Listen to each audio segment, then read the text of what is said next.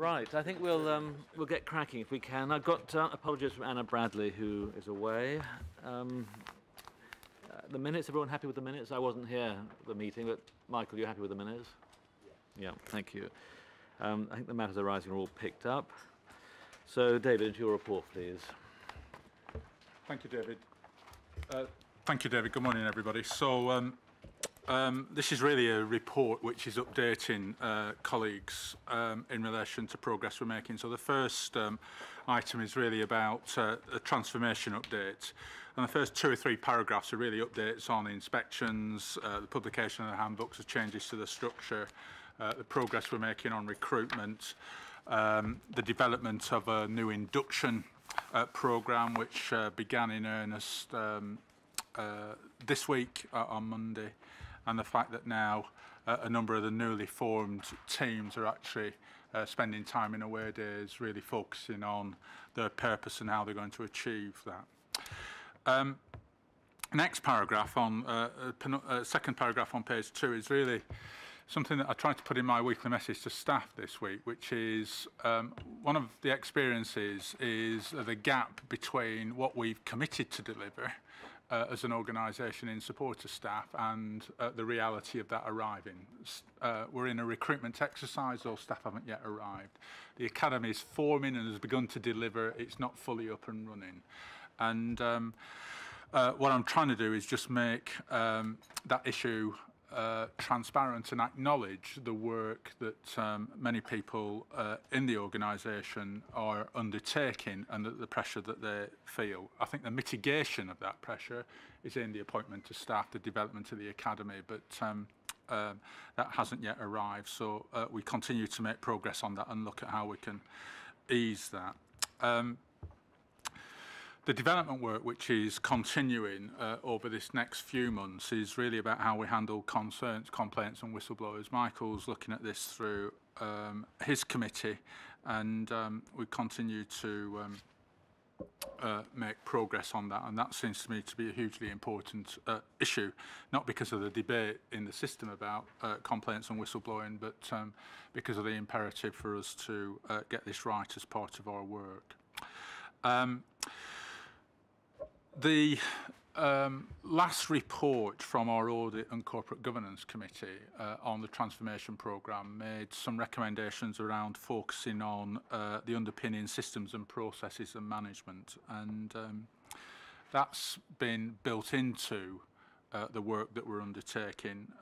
360-degree feedback is an example of that, and all members of the executive team have now undertaken that and completed that and are involved in discussions with the company that are undertaking the 360-degree feedback, and I think that's a significant development, and I have to say I'm personally very pleased with the progress that we're making.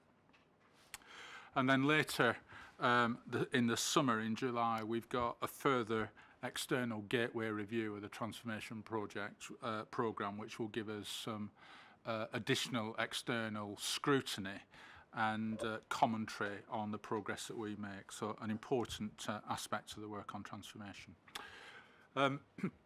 Pushing on, a significant event on the 14th of May with a Care Act receiving royal assent. The real focus of the Care Act in the media has been about the changes in relation to the NHS. I think the significance of this is it changes significantly the legislation around adult social care, where the whole shift of the system moves towards promoting the well-being of people in the system rather than the 1948 mode, which was really about less eligibility in many respects. So a significant development across health and care, but also significantly for us.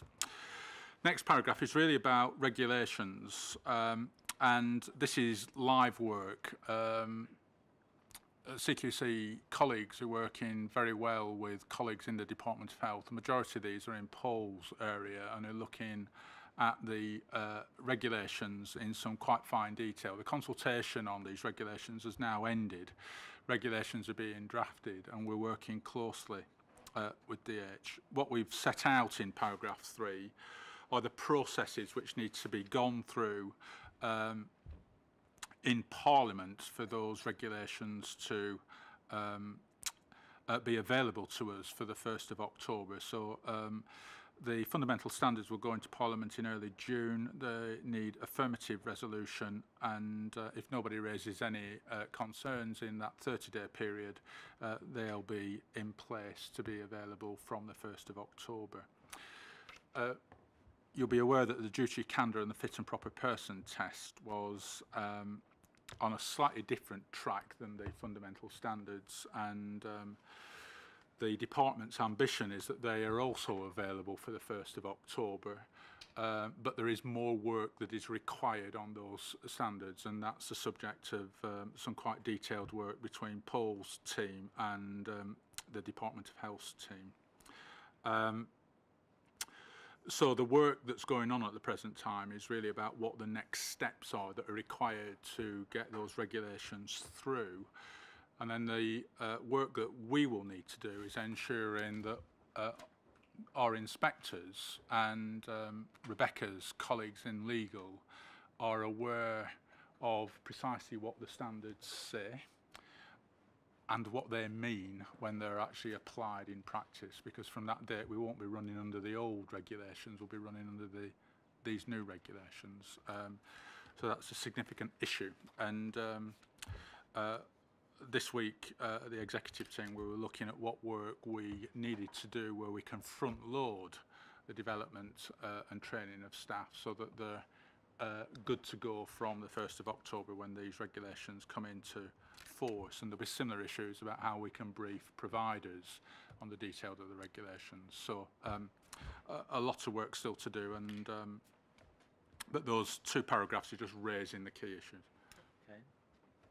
Yeah, just a quick question on the fundamental standards. You mentioned that work's being done between the Department of Health and Paul's team.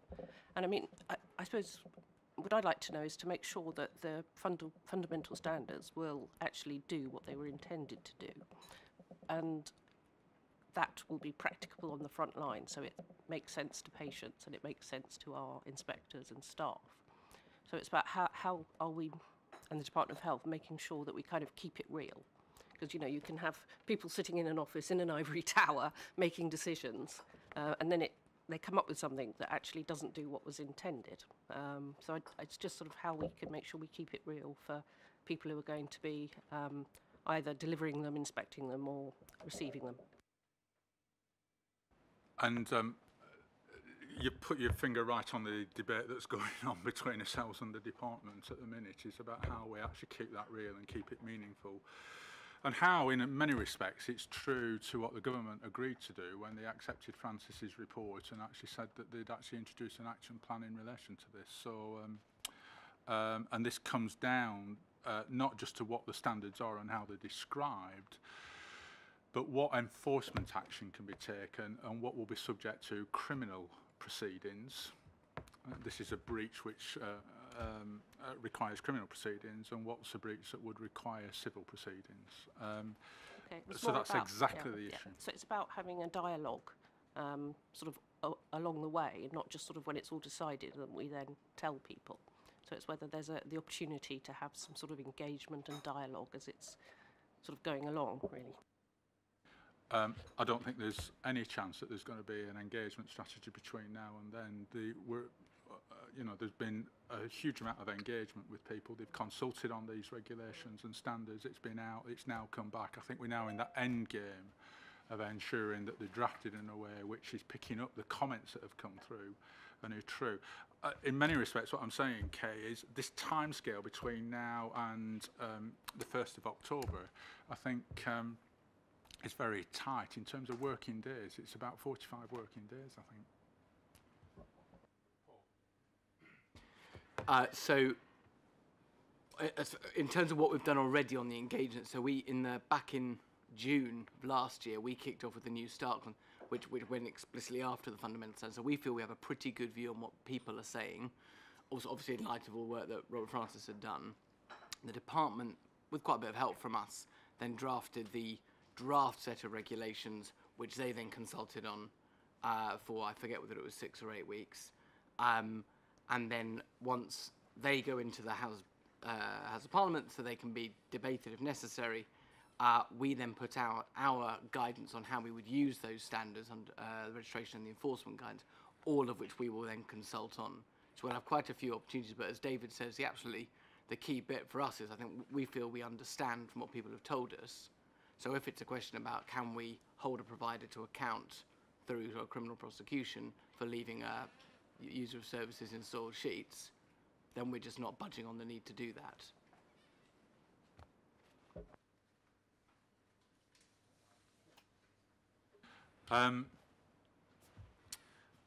Paragraph 4 is you'll be aware that on the revalidation of doctors, there's a requirement that any organisation that employs doctors needs to put in place a revalidation. So paragraph 4 is basically setting out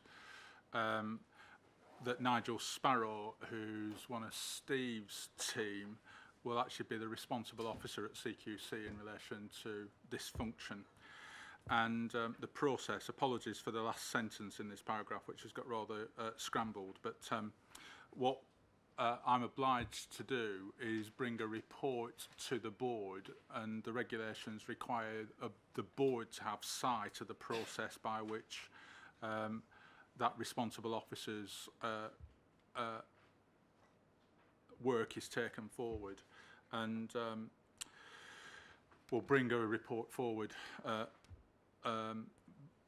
in the next few months, which actually will set out what the proposals are for how we should deal with that in terms of the doctors that we directly employ. There'll be other doctors that work with us whose revalidation will be done by their employing body rather than by us, but there's a number that will be done by us, and Nigel will take that forward. And his approval as that responsible officer comes from, I think it's from Sally Davis, and that authorisation has come through. So this is the beginning of a process that allows us to put in place a revalidation of those clinical colleagues that we directly employ. But it's also flagging that there's a board level deliberation required of that, and I'll bring forward the further details. The remainder of this report is really updates. The Morecambe Bay investigation has begun, and witnesses have now been called. One of our colleagues from CQC is giving evidence there today. David Dalton's review in relation to different models of hospital provision is now underway. I was invited onto it. The reality is that Paul's attended the 2 meetings that have been held so far. Our appointment processes continue. Sally Warren, I think, is a new name who will join Andrea's team from next month. And Steve, Eileen and myself interviewed for a Deputy Chief Inspector in Primary Medical Services on Monday of this week, and we've offered that, and those processes are just going through. And once we've got those clearances, we'll announce, publicly announce the name. And then the very last paragraph, David, is a slightly technical thing. We are on track to produce the annual report and accounts. In terms of finally signing those off, they'll come to the board. But I think there may well be a gap between the board and us sending off the reports. And I think this is asking for a delegation to me to make those minor adjustments that will be needed as the numbers come in at the end of the process of finalising the annual accounts. I won't authorise any significant changes, but these will be numbers that change in a minor way, just so we can get the finalisation and meet the deadline. So that's the update report, and as I say, a request just for delegation for the finalisation of the accounts for the annual report. Any questions for David on his report? Can I just ask one question? On the Dalton review, which is looking at chains of hospitals, but also looking, we discussed last night at the dinner last night a little bit about big hospitals versus small hospitals that are delivering good care and efficiencies and what have you. I mean, is there anything coming out of your inspections, Mike, that will feed into the Dalton review about the future size of hospitals or the optimum size of hospitals? I don't think we're there yet, but as we do more, yes, we will look at what the quality of care is we see in large hospitals versus small hospitals. But I think it's important to remember that we have deliberately skewed the sample of hospitals we've looked at to begin with. We have chosen to look at predominantly ones which were high risk on intelligent monitoring, not exclusively, because in wave one we deliberately also looked at some that were low risk. So I think until we've got further down the line, we're not really in a position to comment on that. But when we are, we will. And equally, when we're in the position when we've done enough hospitals that are going through the KEO re-review process, if you like, we will see how some of those have fared with buddying arrangements. Not that it's for us to comment on those specifically, but we will certainly have observed. The kind of issue is that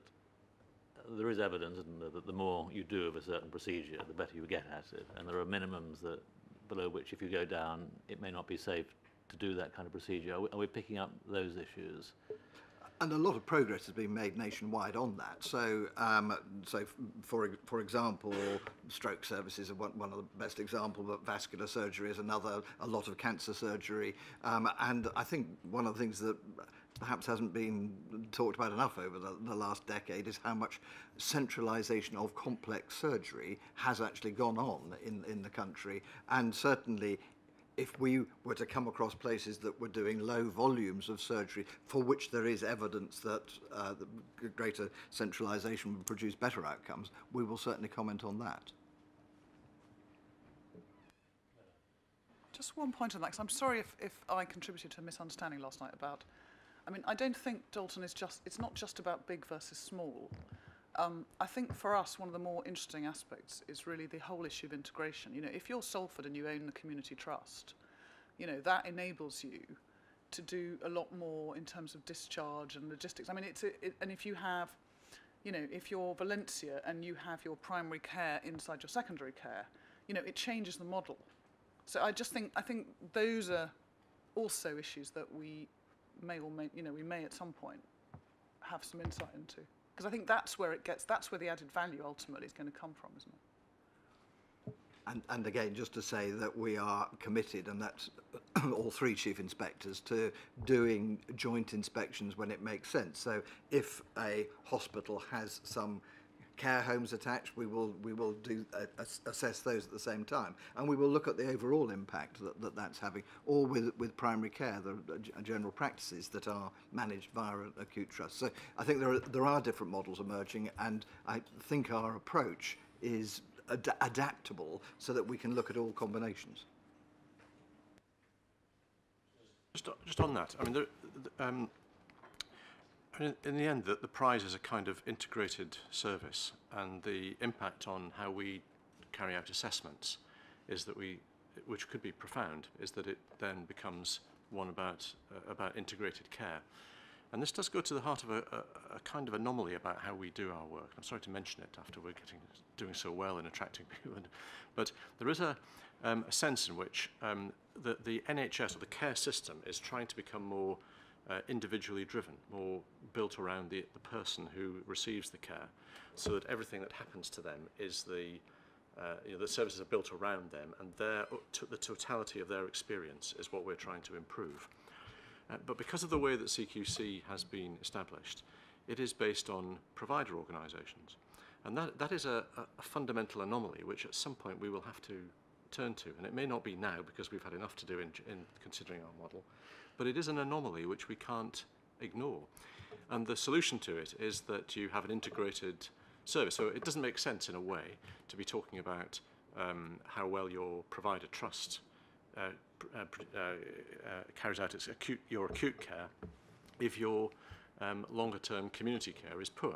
So the acute provider does well, but actually your care experience is bad. Many of the services we're talking about, mental health is a very good example, are highly integrated. There are multiple providers who are not even in the mental health sector, and understanding their contribution, which may be crucial to the overall experience of the person, is also crucial. And of course, just to bring up the sort of unmentionable bit of this, that in the end, it is the commissioners who are responsible for organising the totality of a person's care.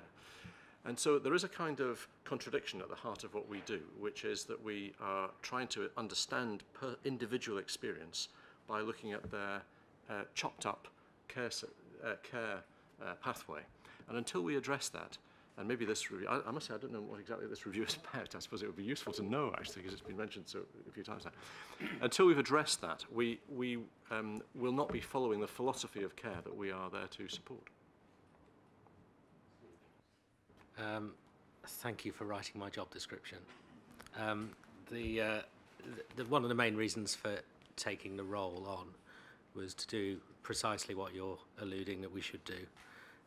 So I lead on joined upness integration, and the way we're building the primary care model is to move towards that.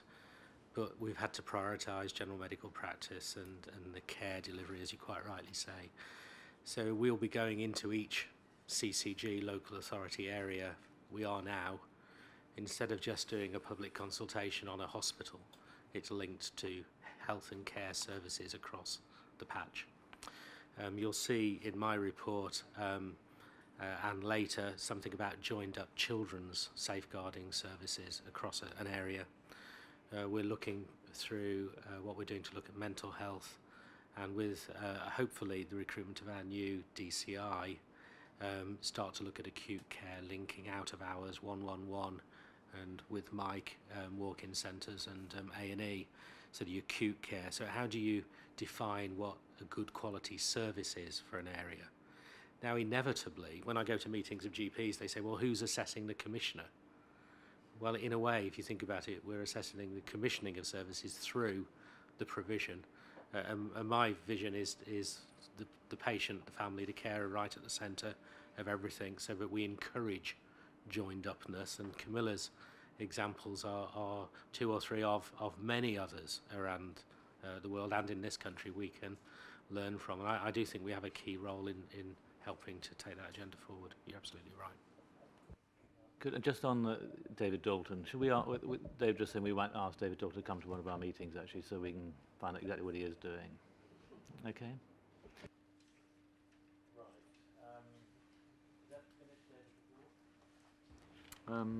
Steve, your report, please. Thank you. Well, I refer to the answer I've just given on integration. A couple of things just to highlight, because the report's there for everyone to read. Firstly, on recruitment, I'm sad to report that Matthew Traynor, who's one of our Deputy Chief Inspectors, is moving to another role with NHS England from the end of June, and therefore, whilst we're hoping we'll have the third of our 4 DCIs in post by the second week of June, by the end of June, Matthew will be departing as a career move, which we support him fully in doing. The lead on integration for me will move to Janet Williamson, who's the DCI now for the Central Region, who of course got a career of health improvement and how taking positive things within health and social care forward. And we're interviewing for a head of integrated care to work with very closely with Paul, because we see the themed reviews as being key to a lot of what we're doing. And a diabetic one is in final draft form now and makes really, really good reading. So on recruitment, we're spending a lot of time interviewing, and I must say we're interviewing fantastic people, and it's very difficult to make decisions, but they are really, really good quality people. Out of hours, we are now moving into towards the end of that first phase of out-of-hours inspections, and in the report you'll see that we're looking at moving now onto the second group, the third group even, and I must say we're finding very good care. Care has improved remarkably since our ministerial review of out-of-hours care in 2010, and we'll be bringing a report to the board in July, which is a review of that ministerial review and where we are with out-of-hours. Despite the fact we celebrated great, outstanding, although we're not rating it outstanding yet, of course, practice in the press, it didn't stop some newspapers reporting how out-of-hours care was poor. We still don't quite understand why they did that. It would have been nice to have had an interview to discuss it. But the report showed Cambridgeshire was turned round remarkably as a result, I believe, of a CQC visit last summer which showed there were inadequacies. With great clinical leadership, we honestly couldn't find a fault in what we saw. And that's very difficult when you're trying to find some faults as well as celebrating the good. It was remarkable. But we've also seen some excellent care in Derbyshire, in Bristol, and in the big provider Care UK, which has put a lot of effort into their out-of-hours provider. And you can see that where they've been working for some time, the quality of care has improved. They've got some sites where a little bit behind, but those that are really motoring, we've been hugely, appreciative of the leadership there. We've started on the first wave of in-hours GP inspections. We're learning a lot from what's happening on both in-hours and out-of-hours. The key thing is about consistency, making sure the judgments made in one area are similar to another area for the same standard. And of course, we're all waiting for the final part of the consultation on the handbooks. And so what we're doing now in Wave 1 will be adapted based on the feedback. We're very pleased with the number of people who've attended both external stakeholder events and also work with our internal teams. And the feedback is very positive on what we're doing, so we're encouraged by that. I won't say any more because it's all in the paper. Thank you. Camilla. Just suddenly struck me as we're sitting here that you said a lot about things like medicines management and so on. Yeah. What about diagnosis? How do you get at that? I mean, do you work back from? I mean, if I'm thinking about cancer, for example, we know that 25% of all cancers are diagnosed in accident and emergency, and we also know from various studies that a certain percentage of GPs appear to be missing a lot of cancers. I mean, is there a valid way of us looking at the way individual practices diagnose people? Because I'm not sure you've talked about that really. Yeah. Not specifically about cancer, though. Cancer, as you know, and Mike and I have been talking about cancer, him for slightly longer than me, but together for years. I think there's a number of ways we're looking at. One is through the intelligent monitoring programme that Paul's leading on. The second, part of our remit as CQC is also to encourage improvement. And so one of the benefits of having a GP going on the visits is that even though the confidence limits in small practices of, let's say, less than 2,000 patients, it's difficult to look at reliable data. One full-time GP would probably have 7 or 8 new diagnoses a year. What we're trying to do is encourage GPs, in a way, many practices are doing this, but others have fallen behind, to review their new cancer diagnoses, particularly if they're in A&E or made outside the practice. But I believe all of us as GPs should be looking at all new cancer diagnoses as a significant event in the practice. So that's only a maximum of 8 a day. But you can then look in detail at if the patient presented in a timely manner or couldn't get an appointment, or if they got an appointment, how many times did they see the GP before they were referred? Were they referred under the 2-week wait? We know some GPs don't do that. Many do it a lot. So the data that Paul's bringing forward will help us to focus. But it's to learn how to improve. And then similarly, continuing professional development of the whole GP team so that people aren't turned away. They look at symptoms, people who come back 3 or 4 times, they look more seriously. So part of the encouraging improvement is what we're trying to do there with the data.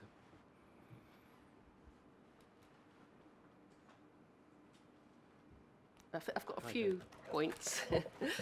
It's 3 actually. The first one is just to say that I'm very pleased that you're going to be bringing us a paper on how we're going to inspect what you've called sort of prison services, which obviously covers immigration and prison, and because actually they're a very sort of vulnerable group of people, and I'm not sure that we've sort of done it justice to date. So it does say you're going to bring it in August, but I'm not sure there's a board meeting in August. So maybe it'll be September. But anyway, it's really good that we're going to do a signposting statement.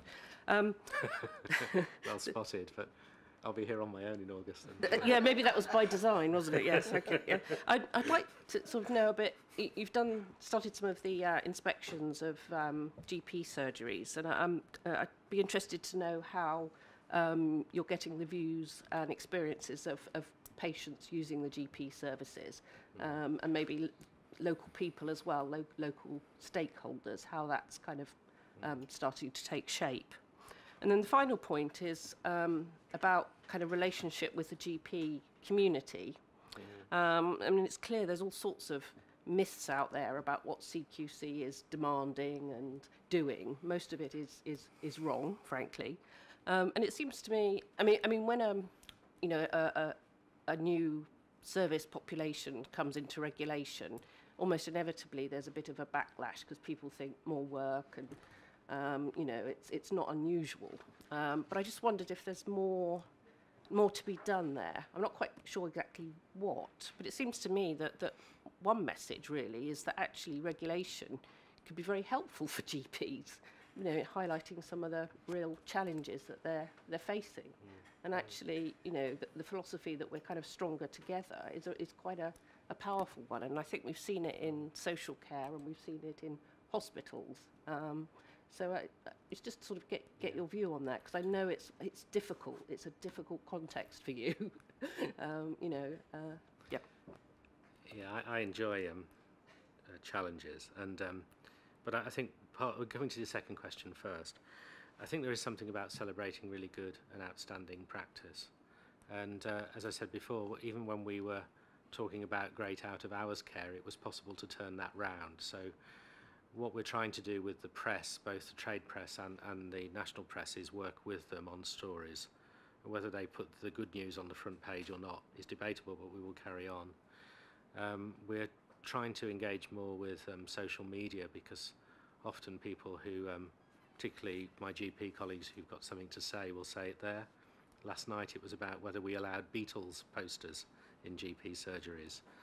So we're not there about quality and taste, although I think that is very good. When we're starting to recruit, at the moment Nigel Sparrow and I, and now our DCIs, are spending a lot of time running around the country talking to local medical committees, GP conferences, but there aren't enough of us. As we recruit, there will be more. And our inspectors are starting to do, and their managers, some more local meetings. Yeah, a lot of it is myth busting, and that's why the blog and Twitter and things are helpful. But the meetings, I was just talking to Chris Day, he's been to a lot of the engagement meetings. The feedback has been very positive about what we're trying to do about rating across the different patient groups. And feedback from the patient groups has been hugely positive about the fact they're included. And particularly if you're talking to the vulnerable groups, it's very rare that homeless people get a say. And the fact that they're actually named in what we're trying to do is something, even though thankfully relatively small numbers, hugely important. Ditto people who have learning disabilities. And so we're trying to do that. And going into your first part, with stakeholders, Chris Day and his team, through Paul, as part of Paul's team, are leading on that work. I think one of the benefits is looking at the system rather than the individual. And as we build this through individual service, as we build this through CCGs, what I believe we'll hear is we'll hear issues about the joined-upness in mental health care, for example, access to talking therapies, crisis intervention. We'll get that feedback. And then with Paul Lelliott and his team and Mike, start to look at how we can make statements about joined-upness. And the final part was about saying difficult things about premises. One of the new regulations, as the old do, includes premises. Are the premises suitable to carry out the operation that are regulated for? And clearly, we'll make statements about that when we find it, as we will about other of the fundamental standards. Thanks. Just to be clear, are you talking to patients when you're doing inspections? Are you getting their views and experiences? So on that, yeah, so yes is the answer, but how you do it in a valid and reliable way. My wife was in her GPs when CQC inspected them, and she hid because she didn't want to talk to the inspector. I'm sure quite a few other patients are probably going to do that as well. So it's talking to patient participation groups, it's looking at patient journeys, but also looking at patients who use services. And there are lots of ways of doing that. We're also doing a trial, if you like, of experts by experience in half of the Wave 1 practices and not in the other half, to see what the benefit is and see how we can improve that. Steve, I agree that it is very good, actually, that we've got health and justice on your reports each time, because that is a previously neglected area of the system. Can I just check that when we talk about health in the justice system, we're not just talking about health care, because there is much more to health. We're a population with a lot of health problems and very often detained in an institutional setting where their health problems are either missed or exacerbated in some cases. And so the issue is whether they are being held in healthy environments as well as getting access to health care. Just to illustrate what I mean by that, not only can prison, for example, be an unhealthy environment, but on release from prison, people return sometimes to an experience of mental health risk, high risk of suicide immediately on prison release, to domestic violence, to alcohol, to drugs. So that the risks within the system of the justice system are not just about the health care that they receive. So my question is whether you're looking at that. And just very briefly, if I just ask you about, a little bit like Kay's asking, I suppose, about what's available to you so far when you've done inspections in relation to the data, and whether you're able to get behind the data from GP practices by talking to patients. For example, if you I don't know what the questions are actually, but if the questions were, can you get an appointment on the same day when you want one, which would be a very typical question about general practice, the answer may well be yes, but the experience of people, or the effort you have to go to in order to get that appointment, it can be enormous. Getting up early, ringing on the dot of 8:30 or something, taking a half a day off work in order to take the call back. There is much more to what the initial data might show, and I just wonder whether you've already got a feel for how that might be addressed. So thank you. On that latter point first, because it's easier, with short-term memory loss to remember it. The patient survey is really, really important, and that gives us quite a lot of information, and is sampled regularly, and is published. And so that gives us an indication before we go in as part of Paul's information world, the intelligent monitoring, so you can focus on particular issues. And if you haven't seen the survey, it's worth sampling a few practices. Have a look at ours. We all have issues, but it's how the practice learns and improves. And talking to patients in the waiting room on the day or as they're leaving the surgery is one way of doing that. And we're looking at how we can get a better sample, because if you're only doing it on the day and they've got 2 weeks notice of when you go in, you might find there's more receptionists that day and more appointments. So there are ways of looking at that. Although we are doing unannounced visits as well when we've got real worries. I'm pleased you highlighted, both of you, the criminal justice system. As you know, part of my drive in healthcare has been for the most vulnerable, many of whom are in and out of prison and detention centres. Sue Macmillan, who's my deputy leading on this, is also driven that way, and we're about to do a piece of academic research with Northumbria University looking at domestic violence and using our visits, working with Chief Inspector of HMI Constabulary and others, and looking at particular areas.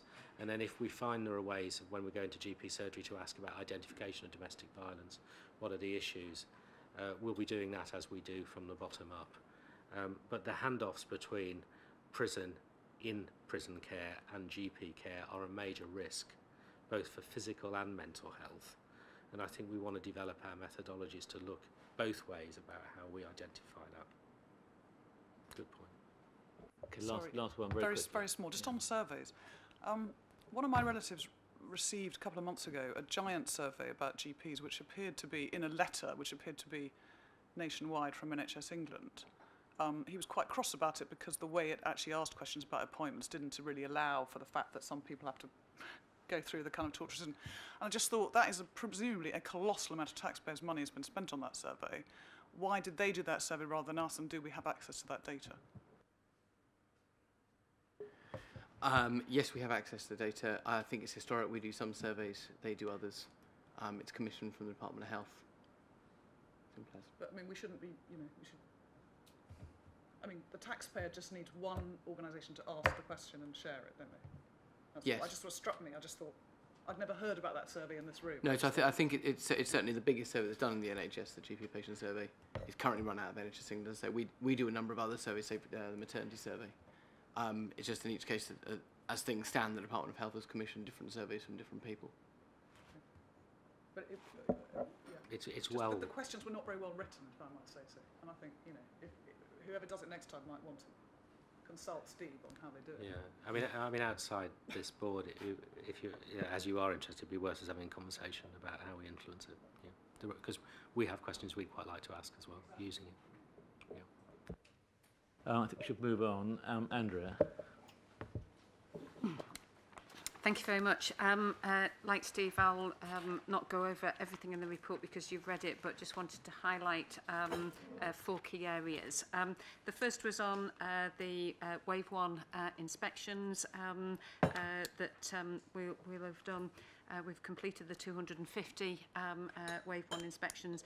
We have absolutely, as David Bean keeps reminding us, we are learning by doing, and we have indeed learnt during the Wave 1 inspections. There have been some difficulties, but some significant positives that we can take out of it, particularly in the more rounded view of a service that we've been able to achieve through the inspection process. But what we are finding from our inspectors is that it is taking longer, and that the new approach to writing the reports and making sure that we're presenting that information in a succinct way has been a bit of a challenge. So there's some considerable work for us to do in taking the results of the evaluation of Wave 1 into the changes that we need to make for Wave 2.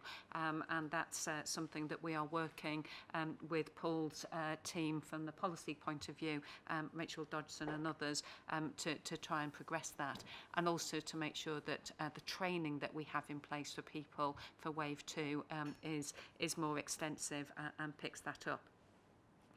Secondly, I promised you an oral update on the roundtable on covert surveillance, which happened on Monday of this week, and it was very good.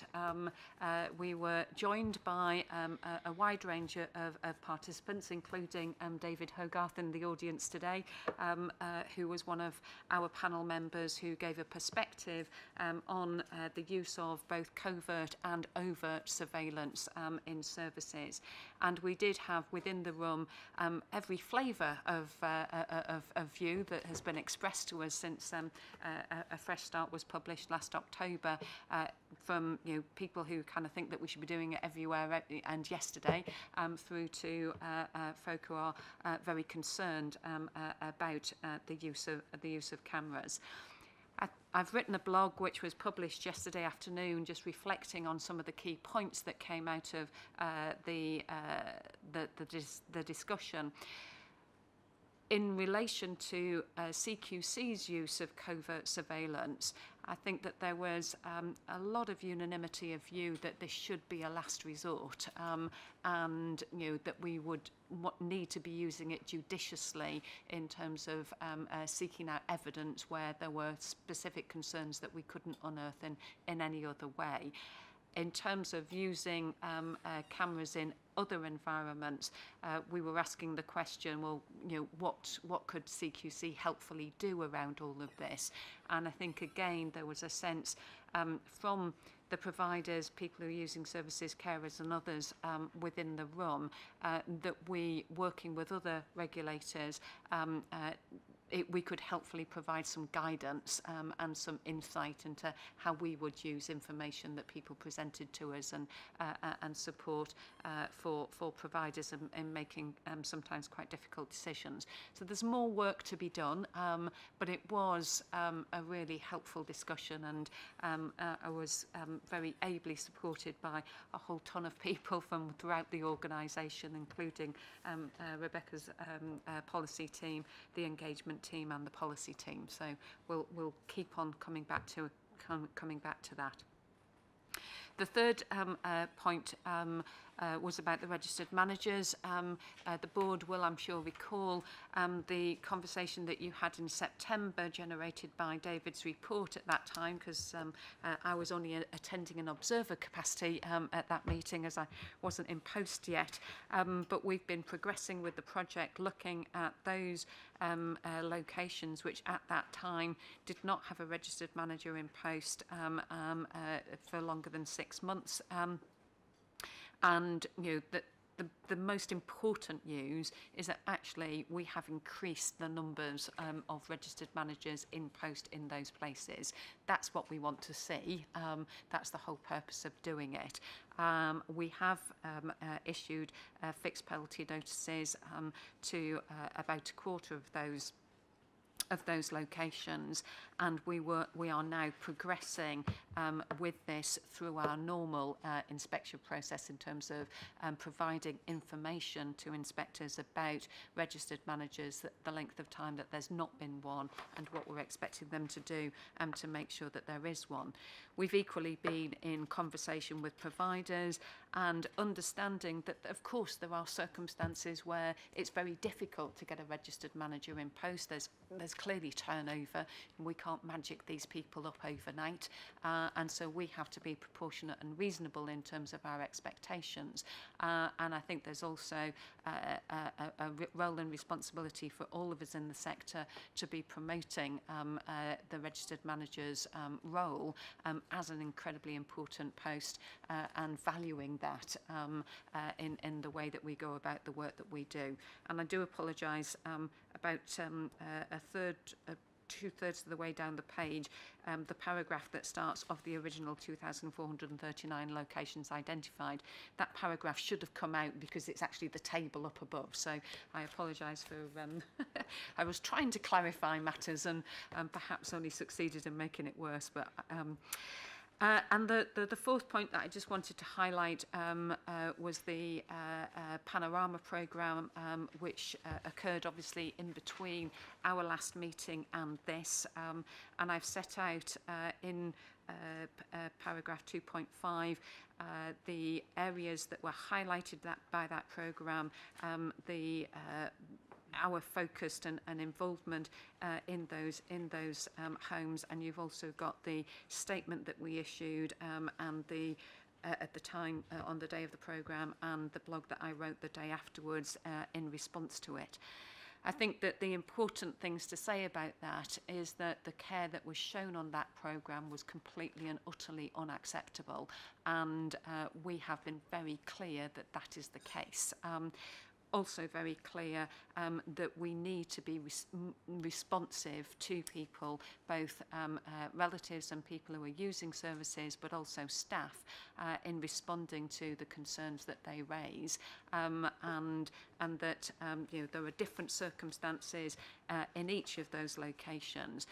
But I think that one of the things that I am heartened by in terms of the information I've had back from inspectors doing the first wave of our new approach is that they do feel that they are able to get under the skin of the services in a much more meaningful way, to pick up some of those signs and to explore much further what is happening in terms of the culture, governance, management and leadership of services, which is where people feel that they can continue to provide care in an appropriate way, and we need to be, really rooting that out. So happy to take any questions, obviously, on all of that. Well, thanks very much. Just on the Panorama programme, sorry to repeat myself from last night, or even keep referring to last night when lots of people weren't actually there, but we had a discussion last night about this in a different CQC setting, and without repeating all of that, I think that one of the main things that came out of that programme for me was the untapped resource of families and family opinion, particularly in spotting the early signs of a care home in difficulties or staff behaving inappropriately. And our task, I think, is to ensure that that resource is not left on the sidelines. And that's made particular. I mean, you could say that's true across the entire care system, but it's probably particularly true here because we are talking about a client group, a group of people who are receiving care who may not be, because of dementia or some other reason, may not be in the best position to represent their own interests because of the enormous range and number of locations that might need to be inspected and judged. And because all of that is true even before we get into the home setting itself, where everything is magnified. So I just don't think you have to have all the plans now, but I think in the end where we need to get to with this is a much greater concentration on the reaction of families and on the views of families and the early warning that families might provide. Although I think that CCTV may help us, I do think that the benefit from engaging families better will be much greater than the technological solution. And you took the words right out of my mouth, Lewis, because that's the connection to be made between the roundtable that we had this week on covert surveillance and this. And that was a message that was coming out loud and clear from people like the Relatives and Residents Association, Your Voice Matters and others, which is that we do need to be listening to families, we need to be responding to the issues that they're raising, and we need to make sure that that insight through our intelligent monitoring guides us in when we inspect and what we focus on when we do that inspection, and in terms of the expectations that we're setting for services. So I think you're absolutely right. The only other point that I'd make is that obviously there are many people who are using adult social care services who don't have families, and we need also to be thinking about how we ensure that we are getting the insight about services, particularly for people who don't have somebody who can speak up on their behalf. And that's where ensuring that staff are listened to within the service is really important. That's an expectation that we would have of a well-led service, but also that we need to be thinking about and reacting to the concerns that staff who are whistleblowers to us about concerns that they have is really important too, because they may well be the people who will raise that on behalf of folk who don't have a family. Can I comment just briefly on that? I agree with the point about people who don't have families is absolutely right. Although if we think of this as not just a CQC resource, but as a public resource, then those people will benefit too. So if there is a family alert, not just expressed to CQC, but publicly accessible, then that will drive the care of the people who don't have the families to represent them. And if you like, I'm calling for a kind of sea change in how we do that, a real step up in the scale of what we offer to families in the way that they can represent their concerns. It's a sort of, it can sort of be talked about as a kind of TripAdvisor effect, because it has some similarities with that. This is I'm thinking more of a publicly accessible, universally available, but at the same time sort of reliable set of opportunities for feedback, which we would make use of, but which also would be available to people choosing a care home. It would be available to people who, to the providers of care homes themselves, to know a little bit more about how people view their service. Thank you. And we are in conversation with Paul's intelligence team and others to be looking at some of the services that are already existing where people can indeed do that, like care opinion, which has grown out of patient opinion, Find Me Good Care, which I declare my interest, that was developed by the Social Care Institute for Excellence. There are a variety of places where people are able to leave their comments and thoughts, which we can draw in and use. The sad fact is, however, actually people don't do it very often in adult social care settings because of the concern that they have of the impact, and however anonymous you might make that and confidential you might make that, people are concerned about how that might be used and how it might impact on the care of their loved ones.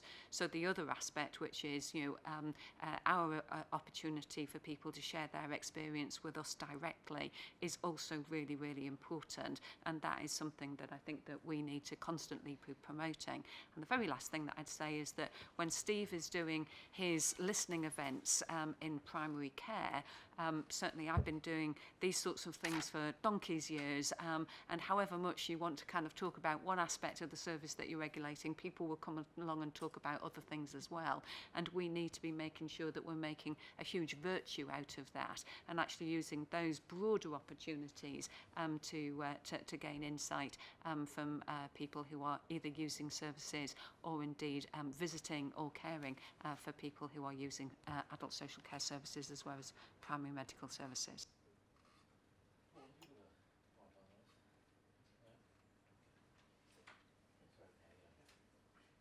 A couple of things. On the listening to families, which I absolutely agree we have to do, but I think we need to be a little bit careful about using other families as a proxy measure for people who don't have families very heavily involved, because people who do abuse will be very aware of people's vulnerabilities. And I'm mindful of, I can't remember the place, but there was another home that a family uncovered abuse and put in a hidden camera. But other families were very positive about the home.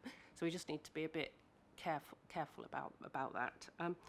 Just going back to the sort of covert surveillance, and just to sort of check how we're going to take it forward when we finally settle on what we're going to do, because there's kind of two bits to it. One is whether we use sort of covert surveillance in our methodology, which could be hidden cameras or mystery shoppers. So that's, I guess, one aspect for us. And the other one is, what do we do? Because some providers, I know there's one provider that said, we're going to offer families CCTV. So it's a sort of opt-in type thing, as opposed to it all being done all the time everywhere, which I doubt, frankly, would happen. But it is likely that there is going to be the option, at least in some places, for overt surveillance. And I just, there's all sorts of things around that, dignity and, what's, weighing up risk benefits and whether people have the capacity to make the decision, what's a proportionate response. And I just wondered, are we going to, I suppose we've got to make a decision about whether we use covert surveillance in our methodology, but then the other aspect about providers is, I guess, would that be about issuing guidance and then following it up in inspections? Thank you very much, Kate. I agree with you about the caution point. So in terms of responding to your question, we asked 3 very specific questions in the consultation on the adult social care provider handbooks. So the round table was part of that kind of ongoing engagement and involvement of people in getting views about that. And once the consultation is concluded and we can kind of get all of that together, we will be coming to a considered decision and a response on that. So that will be part of the feedback on the consultation. Secondly, on the overt surveillance,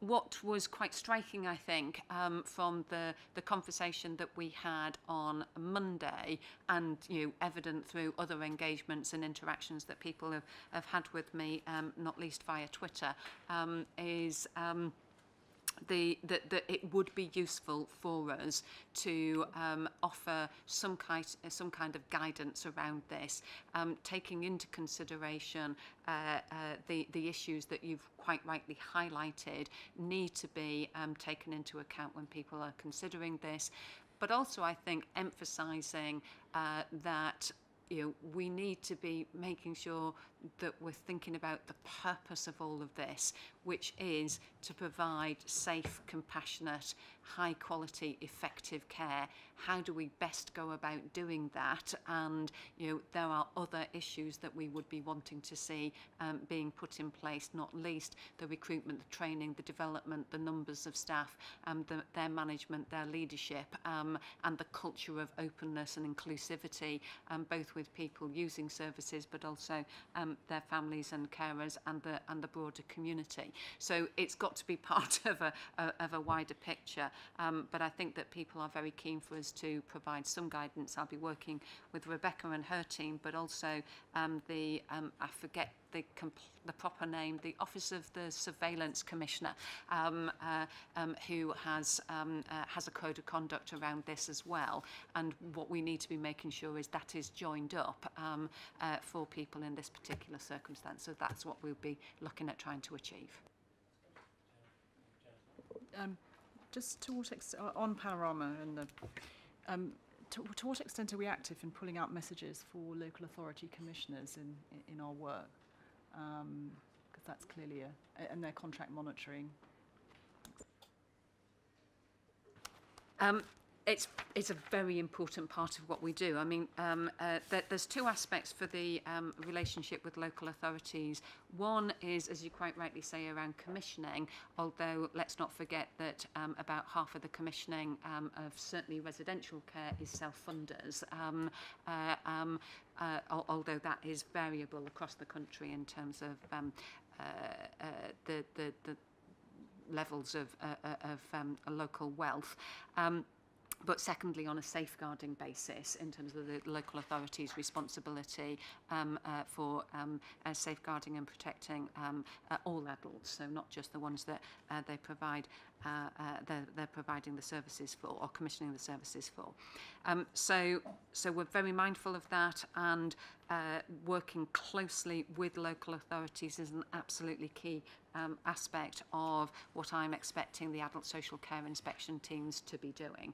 So we've organised the teams so that they relate on a local authority boundary to local authorities, so that there are lead management relationships between local authorities and our local inspection teams. Where there are concerns, and particularly where safeguarding alerts have been raised, again, that is a very proactive relationship. And for example, particularly in the respect of the old deanery and St Mary's Court, there's been a lot of interaction between ourselves and Essex County Council in terms of each other advising on what's happening, our insights and understandings about what's happening there, so that they can use our information to inform their decisions. I think that as time goes on, we need to be making sure that we're not duplicating effort between local authorities and CQC inspections, that they are confident in using the information that we've got, but we're also confident about using the things that they can pick up, because they're there on a local basis as part of our intelligent monitoring. So it's, it is part of a very significant bit of the working relationship that we've got. That's all good. I was just thinking about a sort of almost a national profile in us publishing stuff and being a national resource for the... So I think one of the things, do you want to say something about area profiles, which I think go in part to that, but I don't think we've ever summed the area profiles into a national profile, which I think is where your question comes from. So it's a good It's a good challenge. Yeah. Yeah. Yes, I mean, I think there are two things. One, as David quite rightly says, sort of representing back to local authorities, health and wellbeing boards and local health watch, what the picture is locally in terms of the services that we're seeing. But secondly, I think we've got a real opportunity, particularly with the state of care report, to be thinking, and I'm obviously taking the words out of Paul's mouth there as he's nodding, using the state of care report as a way to kind of translate that information back into these are the things that you should be looking out for. This is what we're seeing. This is the good practice that we're seeing, as well as the warning signs that you need to be thinking about when you're commissioning services. Right. Thanks very much. Yeah. Thank you, David. When we wrote this, we had done inspections of a total of 49 acute trusts. I'm pleased to say that this week we will have passed the 50 mark. They are now in progress. And as you know, I won't go through this in detail, but 18 of those were in the first wave, and then we've now done wave 2 and we're into quarter 1. I thought what would be useful in this report is just to set out a bit more about what's happened, particularly in the wave 2 ones, where we have been routinely rating trusts as we go along and publishing those ratings. It is important to remember, though, that the trusts that we selected for wave 2 were predominantly those which had been shown as high risk but which we hadn't already done, or they were ones that were KEO re-reviews, or there were a few in there that were also trusts who were aspiring to foundation trust status. So it's not a normal sample, if you like, of all the trusts in the country. And of those, 4 have been rated as good, 7 has been rated as requiring improvement, and 1 we rated as inadequate and has now been put into special measures.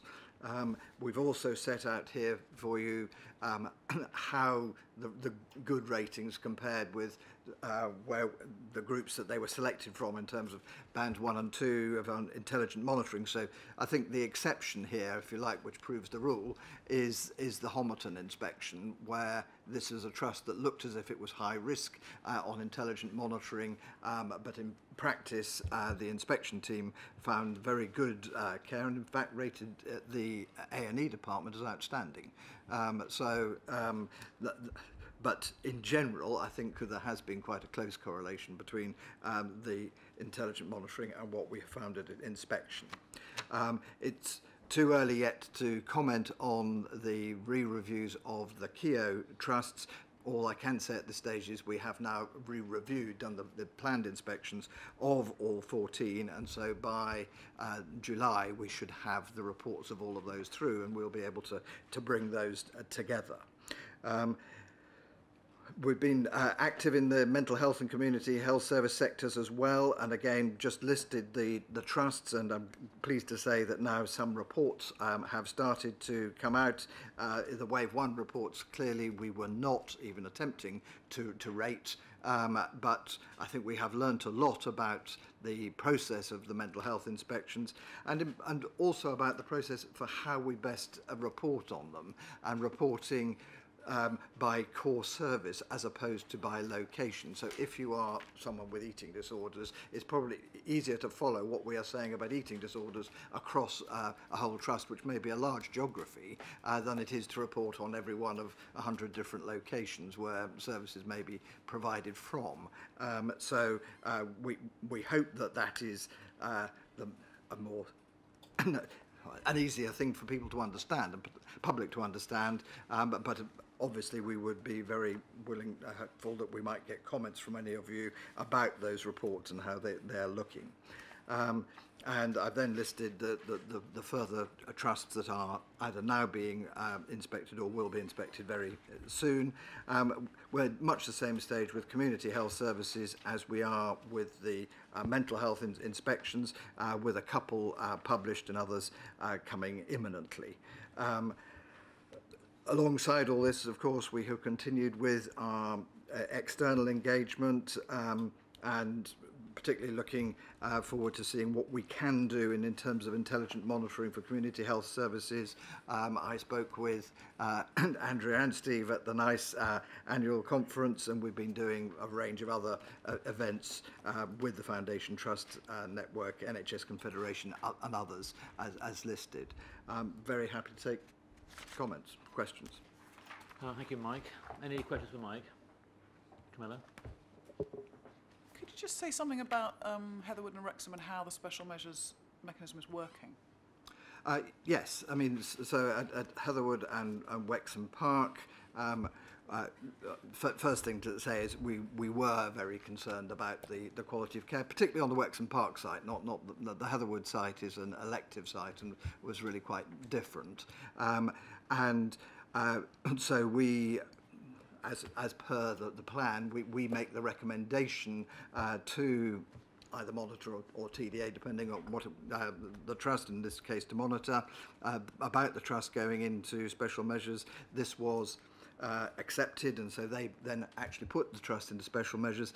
There is a special circumstance here, which was that it was already Frimley Park were in discussion with Heatherwood and Wrexham Park effectively about an acquisition, and we were certainly very keen that putting it into special measures shouldn't hold that up, should, if anything, accelerate whatever support was going to be needed to get that trust turned round. But since we put it into special measures, it has actually been confirmed that that acquisition is going to go ahead. Sorry, and does that mean, at what point do we then re-inspect the new entity? Well, we're still working out our approach on that.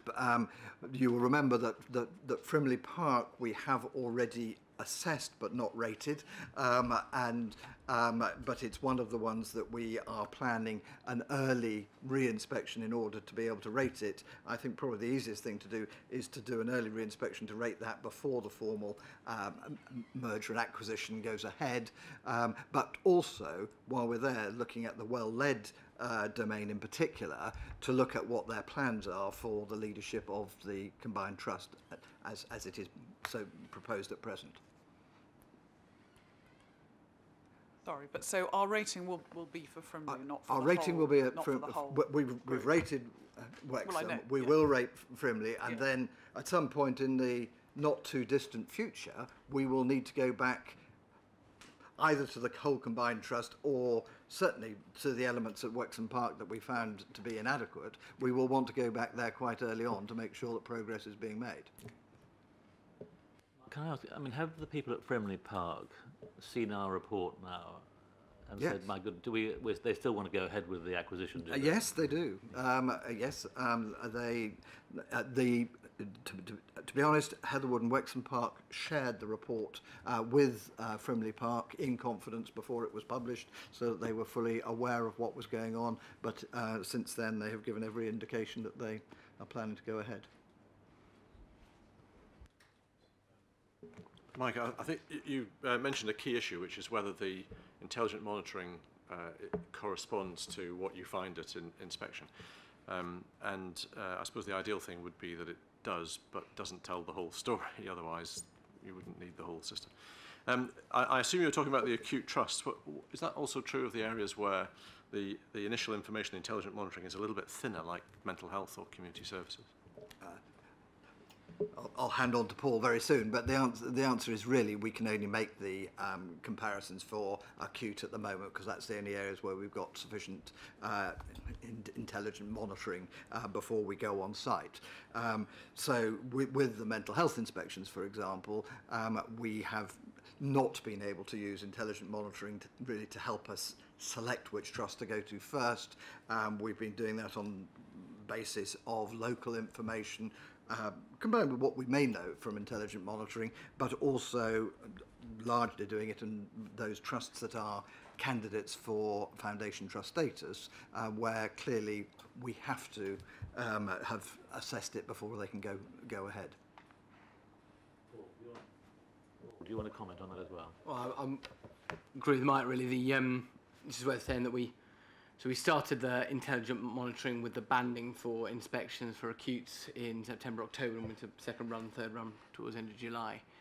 whereas we won't do that for mental health trusts until towards October of this year. So it's just sort of very different cycles, so we don't have a comparator yet. Wondering what the internal process is for going back after an inspection here and bringing the data and comparing with the analytics people. Is there a kind of big post-mortem that's done about, well, how could this be low risk, but actually we found it as good, and just learning? What we are asking our inspection teams to do is, when they go on inspection, to look very carefully at the intelligent monitoring and to work through with the trust why that might be happening or why that might not be happening. So, for example, if this has happened at one or two places, there are very high emergency readmission rates. What is there an explanation for that? Related to the patient population, the services they provide, whatever it may be.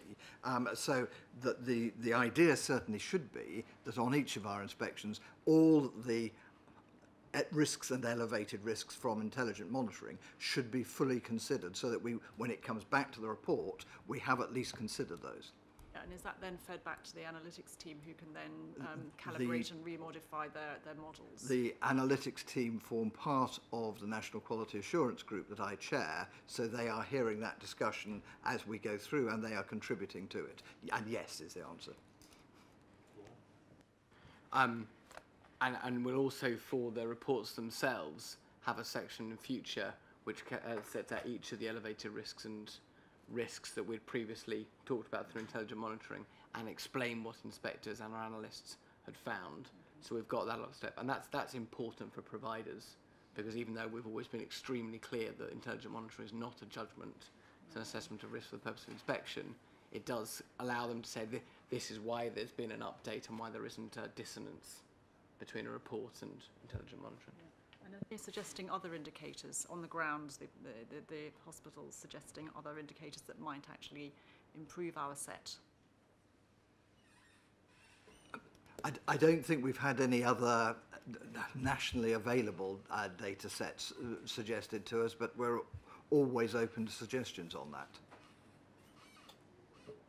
It tends to be more tweaks on the existing metrics. So one that we discuss a lot is what the metric around whistleblowing should be. No one disagrees with the idea that we should look very carefully at whistleblowing, but how recent that whistleblower is, whether the case has been closed, to what extent is where the discussion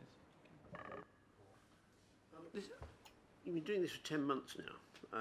I know it seems years, but and 50 acute trusts, a number of. When you go to FTN and the Confed, what sort of the response now to the process? I mean, the response is broadly very positive. We had a meeting with about 100 attendees that was jointly done by the Confederation and FTN just a week or two back, and people are at different stages, of course. Some people are still learning about what the process is, some have been through it, some are about to go through it. We're in no way complacent. We know that things can be improved, but I think everybody, the almost universal view is this is far better than anything we have done before. The concerns that they have are the concerns that we have, which are about consistency, and particularly when it comes to ratings. So making absolutely sure that we know what we are assessing, and that we are assessing it in the same way. And I mean, there are lots of examples of things that I certainly hadn't thought of at the outset. So if you're assessing outpatient services and you discover that a percentage of medical records are not available when people attend the outpatient clinic, what is an acceptable percentage of medical records not being available? And at what point do we say that is so bad that it is inadequate? And those are things that there's no right or wrong, but what we do learn is that we have to ask that question in every place we go in order to be able to be fair to everybody. So the interesting thing is that the response from an audience of 100 is actually they're coming up with things that are helpful rather than, as it were, resisting the process. I don't think anybody is resisting the process. They just want to make sure that our process is as good as it can be, as do we.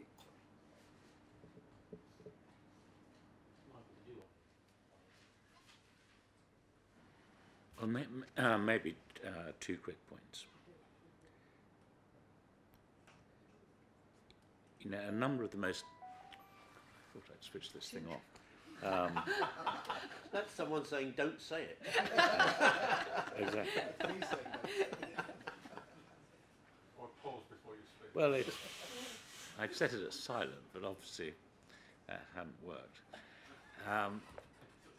No, the quick point is this. I think that when, well, it's a question really. When a report covers more than one hospital, we briefly touched on this last night, the trust report only, the key findings are at the domain level for the whole trust, not at the service level. So to get to the service level, you have to go to the individual hospital report. And I just wondered whether there should be more service level information in the trust report, because the trust report, you know, although they're already around 20 or 25 pages, it's nothing like the hospital report, an individual hospital report, which can go. I think the John Radcliffe one was 99 pages. So I think there's a sort of a compromise here, which is I sort of felt the trust reports are slightly too short and don't have enough detail. The hospital reports may be slightly too long,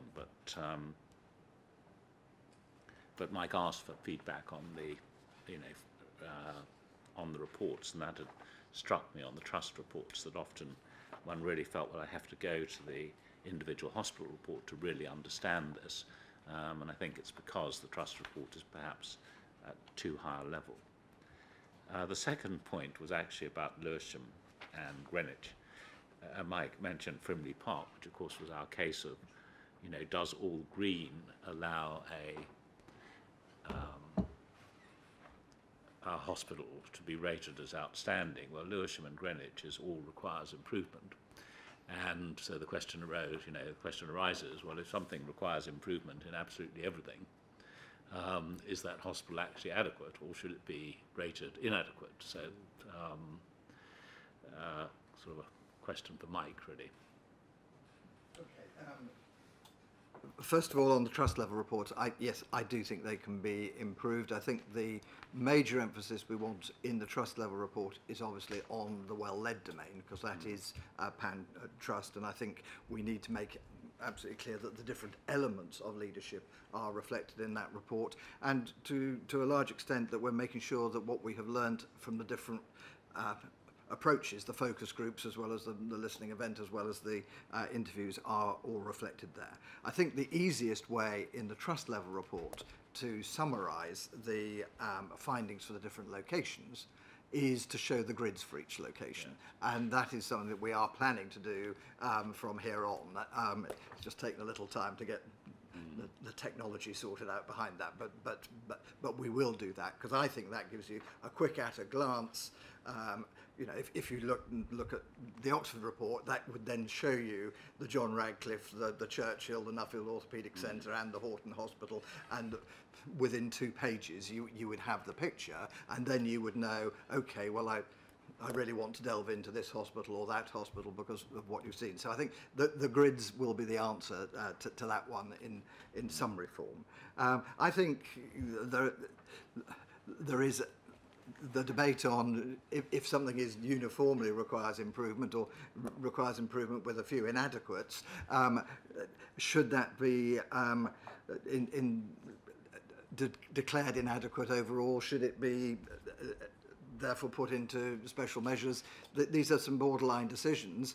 I think there we felt that there were 2 things about the Lewisham and Greenwich report. First of all, it is a trust that has only been a merged trust for 6 months. Secondly, in terms of the Greenwich site in particular, it was very difficult to disaggregate any data. So although we had intelligent monitoring for Lewisham, because it had been a trust in its own right before, we couldn't disaggregate information from intelligent monitoring because Greenwich had been part of the South London Healthcare Trust, and so we had a paucity of hard data for that trust, which is reflected, I think you'll find in the fact that on the effectiveness rating, I think we have just said not accessible at this stage. I think equally, one of the main things that we judge as to whether something's going to go into special measures, of course, is the leadership, and we didn't feel that the leadership merited that for Lewisham and Greenwich. Thank you. Good. Thank you very much, Mike. Eileen, finance? There are three principal chunks, bite-sized pieces is perhaps a better way to describe them. I wanted to go through the finance report that you've grown accustomed to seeing, and this is probably the last time you will see it in this format. So to just have a look at that, to look at the way we have come back to you with a representation of contracts over the value of £100,000, to set that out, and then finally to just note that we plan to bring to public board that which we do regularly already, which is to present our expenses and expenditure on expenses, and to do that in public format every quarter. So to go to what I say is the presentation of the overall finance report in this format, the reason for saying it will be the last time in this structure is because, of course, it is reporting on what is a legacy structure for CQC, and as of the 1st of April, we moved to 3 inspectorates, plus customer corporate services and strategy and intelligence, and future finance reports will report in that way and reflect the fact that we want all our directorates to have a high degree of financial accountability themselves for their own performance. So although there will be a cumulative report, that's just to talk about the way that we plan to operate in future. The finance report, as set out, will see us to close the 13-14 year, and actually pretty much in line with what we've been forecasting for some while now, which is we're very close to actually achieving a balanced budget. We'll have a slight underspend. The area which you may hone in on, and we are honing in on, is the underspend in capital budget, which is very significant, and it's significant, I think, for good and defensible reasons, which is that when you are in a period of very significant change, as we have been, it's very hard to make planned or indeed productive decisions about capital investments that you want to make or need to make. We are now, as we are in 14-15, looking very carefully at the capital investment we want to make. We understand what our expenditure envelope is, and we now have some capacity and some experience to talk particularly about what are the systems we need to invest in that will allow us to execute our work rather better. So we hope very much to bring our expenditure in 14-15 much closer to a full spend. As ever, we are not going to spend public money unless we have good reason to do so. And so the underspend, I hope I've explained, and the future look. So I will pause there. I hope there is explanation. As I say, this is a rather legacy-based representation of expenditure, but it shouldn't be bringing any surprises to the table. It's been consistent with what's been reported, I think, for the last few months. So any questions on that particular element? Just on the overspend, I'm always more interested in overspends than underspends. And you've explained in the notes that the central overspend is really about the legacy pension fund, which is fine. Are we going to have detail going forward on the pension liabilities in the new, when you produce the new financial reports? Oh, we will do, Camilla. Our issue in not being able to report them monthly or quarterly is that very often we are spending a lot of time seeking the information around them ourselves from the pension funds to actually understand with clarity what our liabilities might be. We are actually coming to a much better position of having far fewer pension funds that the CQC is dealing with, and I think that will make life easier and reporting much easier in the future.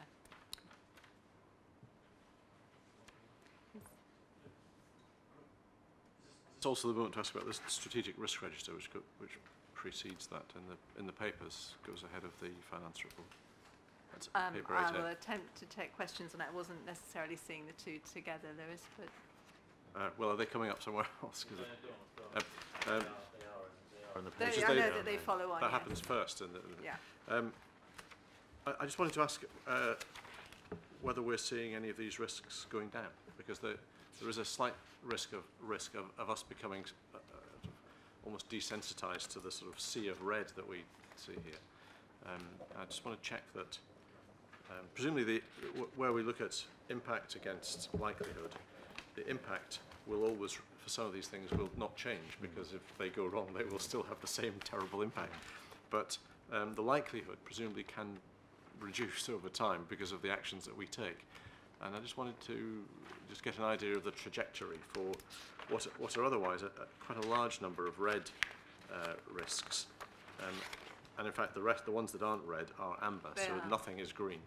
Yeah.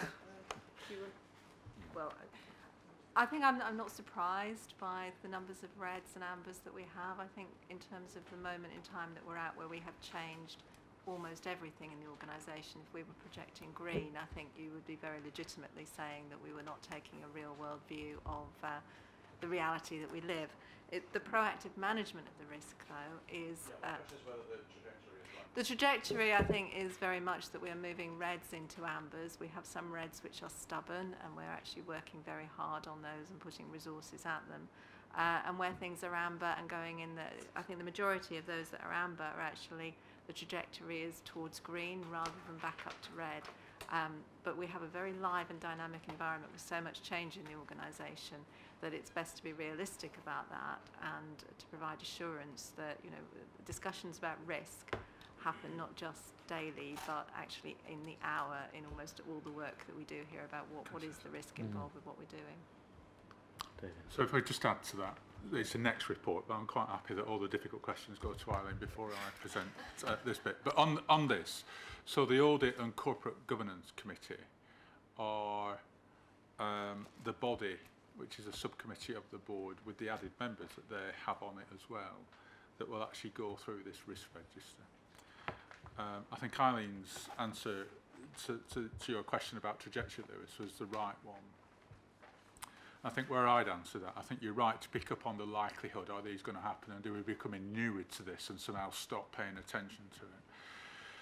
And so I think the vehicle to have the detailed debate on this is the Audit and Corporate Governance Committee, and it does go through this. And if you remember, John, just before he left, presented quite a detailed report, which I flagged when I presented the Chief Exec's report, about the next stage of the transformation programme needs to pay attention to systems and process and investment in staff. And that was as a result of, I think, that committee spending about an hour and a half on the transformation programme. And many of these red-rated risks are derived from the transformation programme. So just the first one, that our revised systems don't pick up risk, and then we're criticised because, having said our old systems have not been effective, we introduce new systems and they're found to be wanting as well. We've just spent, as a board, an hour going through with Mike, Andrea and Steve, what are these systems like? How robust are they? Do they work? Do you get under the skin? Which has been a further scrutiny, if you wish, of SP1, that first risk, about whether these systems are right. But because this is May of the changes, as Mike said, he's in quarter one, Andrea and Steve are in wave one, they're not even in quarter one. We're still developing these systems. I think Jennifer's questions about, are we now triangulating what we get from intelligent monitoring back with the results of the inspection, your question about where are we in relation to intelligent monitoring for mental health, really do just reinforce the point that we're not at any sophisticated stage of maturity in developing these systems. Paul's question, we've been doing it 10 months, and yes, we have been doing it 10 months, but 8 of those 10 months we're piloting it and doing it. So I think it'd be premature to start shifting some of these likelihoods from where they are, which is 3s, into 2s and 1s, quite frankly. I just think it's too early to do that. I think when we get into October, and the autumn of this year, particularly on those things that were into our quarters for Mike, less so for adult social care and primary medical services, then I think my ambition would be that we are beginning to shift those 3s to 2, some of those reds to ambers. Personally, I'm not of the view that we'll start moving some of those ambers truly to greens during 14-15. I think this 14-15 year is really a year of actually embedding this. This is what I was trying to say in the gap where our staff perceive. You know, we've got some teams that should have 8 people in them. They've got 2.5 people in them. So they're carrying a workload, a full workload. So our promise of you'll have caseloads of 40 or 30 who were between that space. We're not delivering, and we won't deliver that until later this year in some cases. So I don't think we are turned. We have stopped noticing these, stopped doing these. I think the whole of the conversation this morning, and very often when I present a chief exec's report and the 3 chief execs present their report, the questions that you're asking are really about that risk register, without discussing the risk register in that sense. And if you just run through it, I think that they're the questions you've been asking. But my sense is we've done fantastically well over the past 12 months, but gosh, it's fragile. You know, we express that on we've done a lot, but there's more to do. And we have done a lot. I can't speak too highly of the efforts of my colleagues and every single member of staff in the organisation, but gosh, there's still a lot more to do. And so I think these are about right. Yeah, so that's where I'd go with it. So keep asking the questions, and let's look at October, November, and then next March, and keep asking that question of, have we got these trajectories right? Are they going in the right direction? Should they be coming down? But personally, I wouldn't argue to start shifting SP1 from the likelihood of that happening into, you know, where we're assessing it a medium risk. I wouldn't want to make that a 2 or a 1 personally. I think this is what the Secretary of State was saying to us last night in a way about actually he said in a different way, this year's about delivery, and we need to support our staff to deliver. And we're not there yet. Okay, this will go back to the audit committee anyway, won't it? It On a comes to the regular audit basis. committee to every single meeting of that And it will committee. come. Does it come to us twice a year or something? It should come in summation once a year, but it can Okay, send once through a I think the point quarterly is I mean, I think Lewis's underlying point is we to get used to looking at it if we're not careful. So I think it's better to come infrequently, and then we can see if there's any change or not. Yes, no, indeed. Yeah, I think that's a very fair point. Thank you. Okay. So can we just move on to the consultancy spend, which is presenting to you contracts over £100,000 that were let in 13-14, and that represents, as is shown here, 96% of the spend. Actually, 94% of this total spend actually came from our transformation budget. So what I hope it's setting out is a pattern that purchasing consultancy support at this level is not normal activity for the organisation. It is actually linked to the changes that have been made. And so the contracts set out here do have explanation around them in terms of what they were for, and they have been closely and tightly managed to make sure that they come in on budget with requirements fulfilled. Where there's been a need for proactive contract management, that has happened. But we are not going to be spending as much in 14-15 because we are in a different phase of the organisation. But certainly I think if you'd find it helpful, we can bring a quarterly report on consultancy spend to the board above a de minimis level, if that would suit you. And also to note what I think is important, and it's just a slight variation to what we have been doing. All our contracts, although you would have to look hard for them, that we let are actually on the Cabinet Office website, so that they are open and transparent to all. We just decided that it's much easier for people to navigate who are interested in such matters, so we're going to put all the contracts that we let up on our own website also, so that there will be a way of navigating straight to contracts that we let from our own website rather than having to go through the Cabinet Office. So that's happening with immediate effect, if that's okay. So we're saying we'll put every quarter. Every quarter we can bring this back if the board would like to see it. Fine. I think we should definitely do that. Any questions on the consultancy contracts? No? No, Okay. great.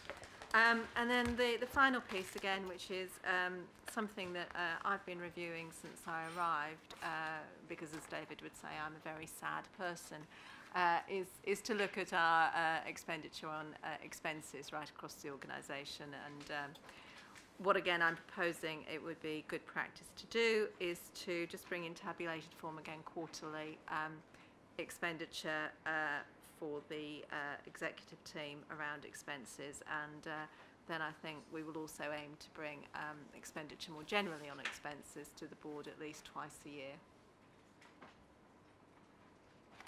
Or do you want to do it on a, you were thinking of doing it on a monthly basis, I think, expenses? Well, let's settle. I mean, I think this is in the interest of transparency. Thanks, Andy. Sorry, David. I think the issue is about, on both the consultancy contracts and expenses, this is about transparency.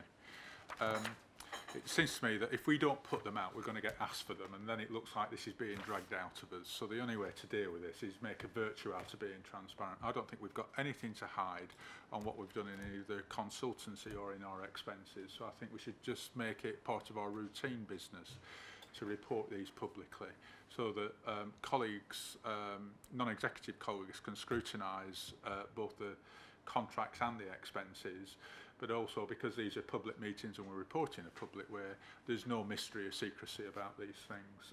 For a large national, devolved, decentralised organisation where senior managers need to be visible, I don't think these are difficult expenses. Similarly, I think the way that Eileen's presented the consultancy, which is 92% of this spend, has really been about bringing in the capability to make sure that we can make some of the changes. I think there's an explicable narrative to that. 5.8 million is a lot of money, no two ways about it, but our purpose in actually bringing in the capacity was to do the work that we needed to do. So I think there's helpful explanations. People outside of CQC will determine whether they're satisfied by those, but the way to deal with it is just to make them transparent. So I think the issue, David, is what's the frequency we need to bring these to give that transparency rather than allow people to raise questions. These kind of things come quite regularly. We're making spending decisions, we're incurring expenses on a monthly basis, so you're going to get a monthly finance report, so it just makes sense to actually build it in. We can certainly do it monthly if you prefer that. I'm just going on the practice of other boards that I've observed where it comes quarterly, so I'm very happy to take it either way depending on what you would like, really. Anyone got any strong feelings? No. Let's leave it. We'll think about it a bit more. Either it'll be no later than quarterly, but possibly monthly. Okay. Okay. Thank you. Thanks very much.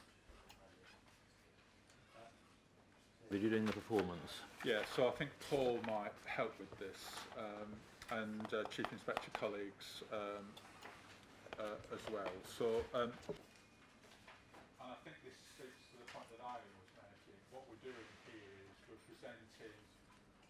I do apologise. We're presenting the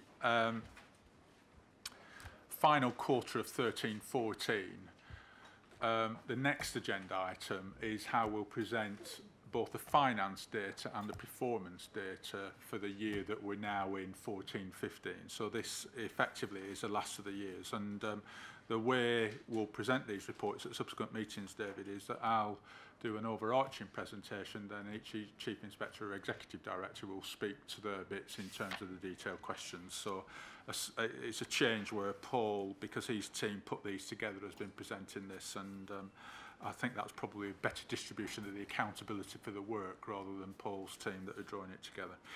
So, coming to item 8B, the overall summary report pulls out what the noticeable performance highlights are during the year in terms of the inspections. I'm not going to present it. I've touched on some of this in the Chief Exec's report, but the completion of the programme, the publishing of the documents, creation of new executive teams, the delivery of the transformation programme, the launch of the academy are some of the things that we're pulling out there. Paragraph 3, we've pulled out and probably given more commentary on those things that we set out to achieve in the year that we didn't. Registrations within 8 weeks, second opinion appointed doctors, and final inspection reports. all missed for different reasons the performance ambition that was set at the beginning of the year. Lewis has already invited us into a conversation on the strategic risk register, I think we've had the discussion about this is flagging the risk, but it will be premature to start shifting those risks, and we'll report on these in the future. And then the last bit, touched on to a certain extent in the finance report, in paragraph 5, is the progress on the transformation programme. If I could just very briefly and finally invite colleagues to look at page 2 of the slide pack. And I think you'll see, effectively, in terms of our operational services, inspection and registration, slides, well, effectively 4 to 12 set out our performance against adult social care, the NHS primary medical services, in terms of inspection and our performance, and critically, where we've taken enforcement action. I do think one of the quiet successes of last year was the fact that not only did we do more inspections, but our enforcement activity increased. There was always a risk, going back to the risk register, that what we'd end up doing is trading enforcement activity just to get the work done, that we took an optimistic view. And I think this figure gives us some comfort that we didn't do that. Our enforcement activity went up during that year. Registration has seen an increase and a spike in their activities, and I think slide 12 pulls out what some of the trends that they've been experiencing. Registration can often get forgotten as we talk about inspection and the progress, but nevertheless is a hugely important part of our work, and as we move forward with these increased powers that we've got to change the notice of proposals will become increasingly important, it strikes me, moving forward. And then slides 14, 15 and 16 are really about the internal workings of CQC rather than our external work about our HR activity. And I think there's some good statistics in here for the end of the year, just in terms of just the recruitment activity, but also our retention activity, the number of people that have stayed with us, and turnover and sickness levels, sickness rates, which I think continue to be good indicators of the commitment to CQC staff to get the job done and to stay with us. So I won't say any more than that, David. That, I think, presents a final report on 13-14. The figures in this report, once they're audited, that's a delegation I asked for in the end of my report, will actually find their way into the annual report, which is on a trajectory to end up being presented to Parliament in July, and that will help us discharge our responsibilities to produce the annual report. Thanks. Thanks. Paul, did you want to add anything? No? I mean, just to say that, you know, just looking at slide 3, the scorecard summary, and just actually we have kind of delivered on what we said we would deliver. So it's, you know, very impressive during a extremely time of extreme change. So I think that's, you know, really, really good. The specific question I had was that enforcement's up by 50%, and I just wondered what the reasons were for that. Because it's quite a big jump, and I just wondered if there were other factors other than people working really hard and making sure they didn't sort of take their eye off the ball. It's interesting, it is up by 50%, but it's still around about 5% of the inspections, which is still quite low, I would have thought. Is there a reason why it's gone up from one year to the other? Well, I think we pressed on it.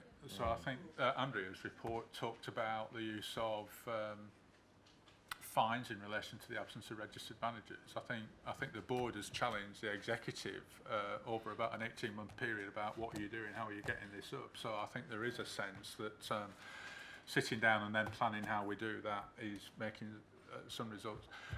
I think there's also The organisation, paradoxically, has felt more settled. People have actually got on and said, actually, we are going to challenge unacceptable care, and I think people have felt supported to challenge unacceptable care. So, in addition to the registered manager's activity, I just think it represents a greater confidence in staff and managers, and I think Rebecca's team as well in legal in taking more. I think David's got absolutely the challenge, but it's stuck at about 5%.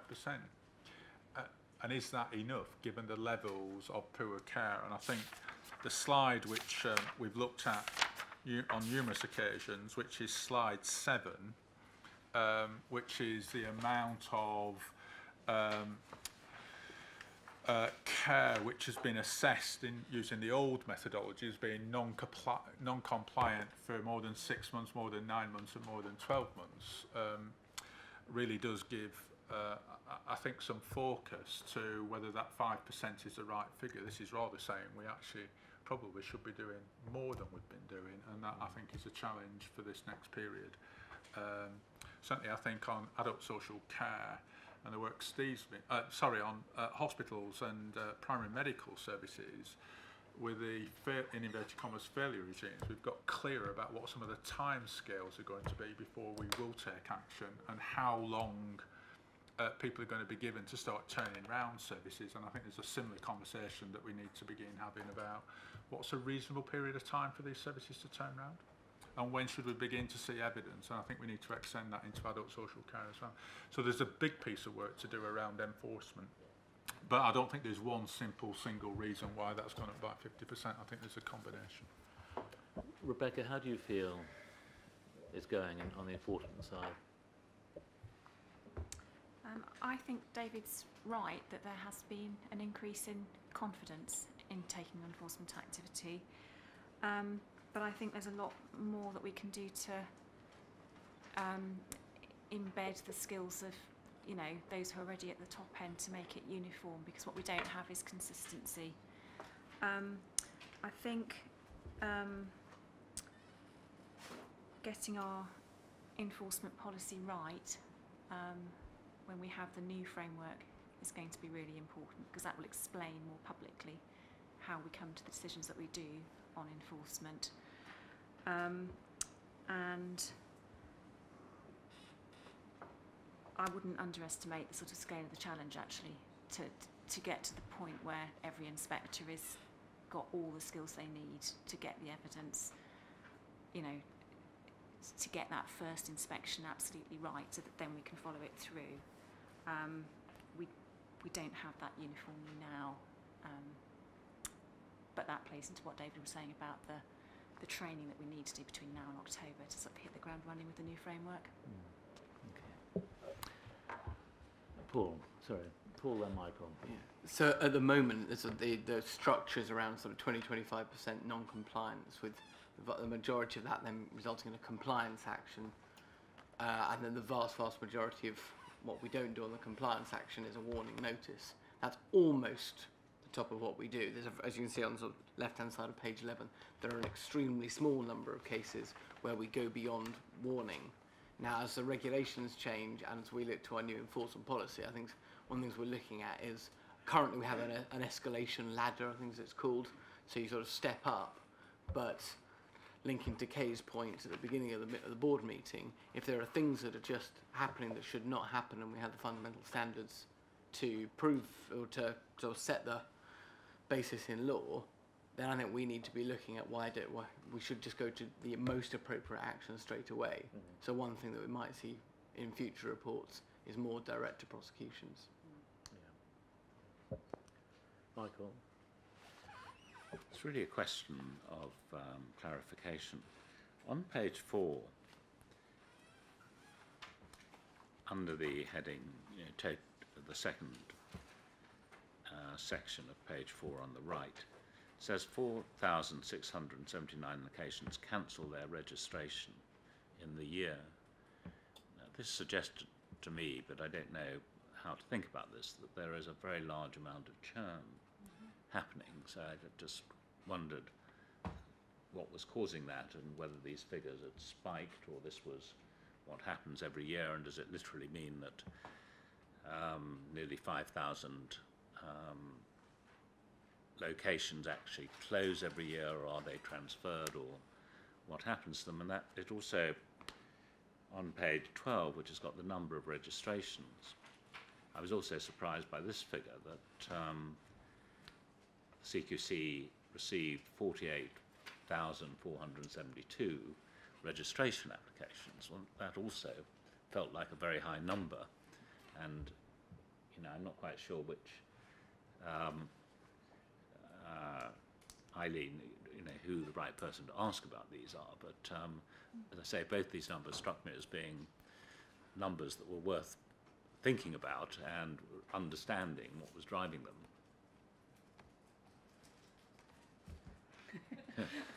I think Andrea will come in on the specifics of the numbers, but Okay. I think it's really well worth noting, because it's important that the sheer upswing in the amount of activity around registration and people who are connecting and contacting with us is having a huge impact on our front door, which is the NCSC in Newcastle, and they are doing sterling work in actually dealing with this upswing in contact.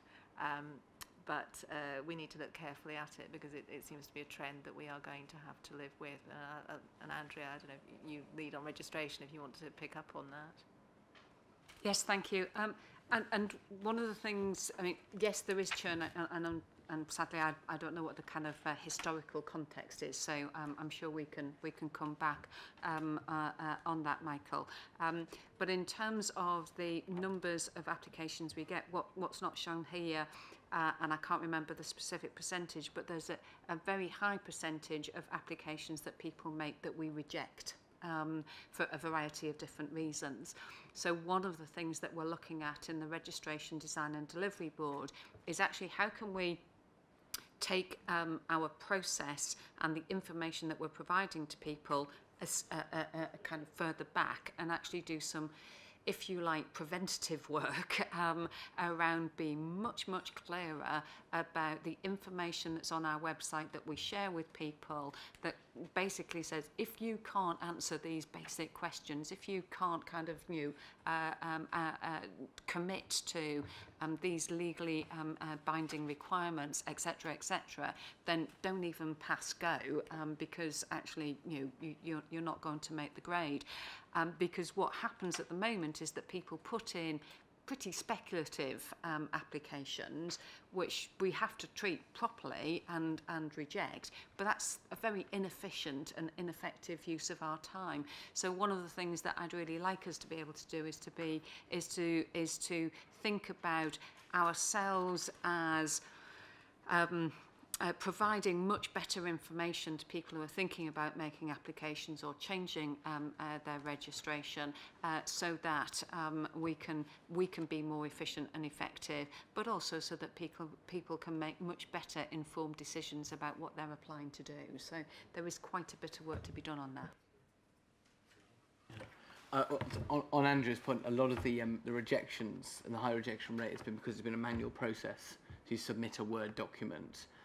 What we have seen is if we've moved to the online services, which we've done for primary medical services to start with and are rolling out to all the other services, there's something like over a 50% drop in the rejection rate when it's done online, frankly because you can prompt people to say, you have not filled in this box, and if it's probably because they've forgotten it, whereas if it's just sent in as a completed form, you have to reject if they've missed a box.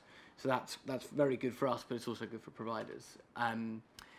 On your point about the total number, that's total number of applications, and a lot of those aren't new providers, but or even new locations. There'll be an existing location looking to register a new activity. So that's probably a large proportion of the difference between the churn figure, as you described it, and the new application figure. And again, the churn figure wouldn't necessarily be about the asset, the location no longer being there, any shift from one provider owning it to another provider owning it, but with continuity of care would still require a new application and a deregistration of the old one. But so, can we get the last question, Kay? Okay, it's slide 13, and it's the SOAD requests for ECT. And in the last quarter, it's gone down to 38%, which is quite a significant drop. And I know there are ongoing problems with recruiting SOADs, and that Paul Elliott is looking at that. And that's quite a significant drop. And essentially it means that either very ill people are waiting for ECT, or more likely are given it under emergency powers. So I just wondered, why there's been such a drop, and what are we doing to sort of at least get it back up to where it was? Mike? Can I take that one away and come back to you? Right, I think unless there's any other questions, we should probably move to the end of the public meeting. Any questions from the floor? Yeah. Have we? Oh, sorry, there's one more item. What is the other? Which is, oh yes, yeah. David, you're going to do that. Yeah. So I'll do this quickly, David, taking the encouragement. So in presenting the fourth quarter report for 13-14, I signalled that there's been work undertaken to redesign the reporting process. And what you've got at the last item on the agenda, David, is a new performance scorecard. Paul's team have developed this. I know there have been a number of discussions between both executive members of the board and non-executive members of the board, which have been very helpful. The annex to the report is a created annex. This isn't real data, but is showing you how we would intend to present performance and finance information for CQC for the year 14-15. So the first of these you'll be getting is in July, where you'll get the April, May, June, the first quarter of both financial performance and operational performance for this current year. I don't intend to go through it slide by slide, but what we're trying to do is actually keep what was good from the previous previous reporting system. I think where there's been resistance to progress and change, the slide that we looked at on slide 7 on the last report is in here, but it's now broken down to represent the directorates that each chief inspector leads, and you'll get greater granularity. And Michael, I hope some of the questions that you just asked on what's behind some of those numbers, this presentation will make that more accessible. So David, rather than go through and try and present it, I hope this really meets the board's requirements for a more granular and more accessible performance and finance report that represents and reflects, better than represents, reflects how we're organised as an organisation, and would allow that greater scrutiny from the board and a greater transparency for members of the public, that stakeholders and other key people that are interested in this information and want to access it and interrogate it. I'll leave it there. Generally speaking, do people feel this is an improvement on what we've had in the past? Yeah? Yeah, I think it's, yeah. Camilla, are you happy with it? I mean, it's difficult to really, until we've actually got the real numbers in here, it's quite difficult to really sort of, but it feels much better to me. So can we try it? Mike, you wanted to comment. Can I just enter a caveat, which is when we're looking at trends in good and outstanding ratings, clearly in the hospital sector, where we have been selecting high-risk trusts, and we're not just doing if you like, a random sample each quarter, we may get some funny trends where things will suddenly look better or suddenly look worse, depending on which groups we're selecting. But just yeah. Good. Thanks very much. Eileen, thanks for getting all the work pulled together on this as well. It's and Paul. Yeah. It was very much a team effort, led by Mark Edmonds, I have to say. So we're very grateful to him for that. Okay. Good. Thanks very much. Questions from the floor. David, as usual, my questions are mainly towards Andrea. Under the old regime in the CQC, there were quite a lot of instances where CQC gave providers a clean bill of health, then somebody put in a camera, and a very different story was told. And that's gone down, but it hasn't disappeared, and the old deanery is an example of where that sort of thing happens. I'm sure that every single person around this table would want to reduce that sort of thing to the absolute minimum. For it, you need, the trouble, it really happens because you can't get into the corners, you can't see everything. Cameras do help with that, and they're also objective. If they weren't objective, it wouldn't have been possible for 7 people to be dismissed in open house.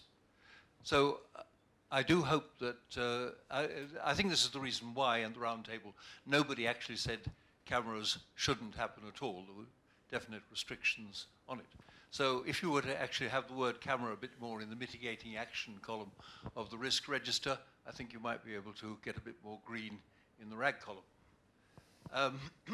Secondly, one way you can help cameras, and this is, I've got a very personal example. I tried to put a camera in a home once. I came to grief because I couldn't work the wretched thing at all. And secondly, I wouldn't have even known where to put it. I think the CQC could do a lot to help with that. And particularly the CQC could set itself up as being the place, the first port of call when you've got some footage, rather than going to the Daily Mail or to Panorama or anywhere else. In other words, to be not just responsive, but encouraging. Then going back finally to what Steve was saying about, if I were a commissioner, I'd much rather be inspected through the lens of my providers than to have an actual visit from the CQC. And I particularly still like to see the CQC inspecting commissioners and in particular local authorities. Thanks, David. Andrew, do you just want to respond? Yes. I mean, thank you. I think the issue about cameras we discussed, and we will come out with a position statement after the consultation has ended, and it was very helpful to have your points of view at the round table as well, David, so thank you very much for doing that. I think that the point that you're making, that CQC could do a lot in terms of being the first port of call when people not taking information to the press or the TV. In one of the circumstances that was in the Panorama programme, which was open house, actually the family took the footage to the management of the home directly in 2012 when it happened. They responded very quickly, they involved us, and the kind of consequences happened. It were, it was awful footage, as you quite rightly say, but it did actually generate the immediate response that was required, as opposed to undercover reporters reporting on things and then waiting several months before they share it, which doesn't allow us to take that immediate action. So I think encouraging people to go either to the management of the service or indeed to us is an important thing in terms of us being able to respond, and to respond in a timely fashion, which I think is really important. Yes, please, Chair. Thank you. My name's Ian Stevens. I'm at King's College. I'm looking at corporate governance. And I have a question for Professor Sir Mike. We discussed, the meeting discussed domain level and service level scrutiny of the of trusts. I wonder if you could comment on the governance and control level scrutiny when you do your assessments of trusts, because there is a layer of governance that is provided. For instance, the elected governors, which I think would have quite a serious bearing on the behaviour of those boards. In all our inspections, we look at particularly the governance of quality and safety, as that is what we're really looking at. We will normally interview chair and chief executive, but also the non-executive directors, and particularly the non-executive directors who are chairing quality and safety committees, whatever they may be called in different trusts.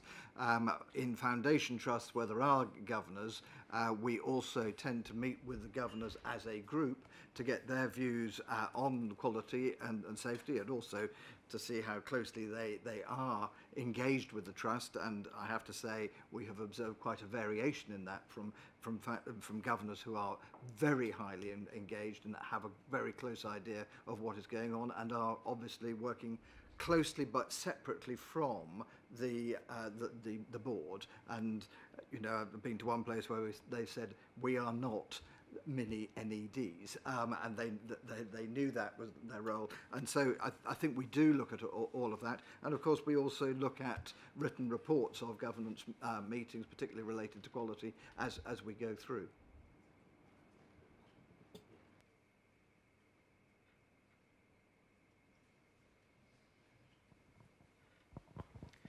Thank you, Chair. Robin Pike. Couple, if I may, quickly.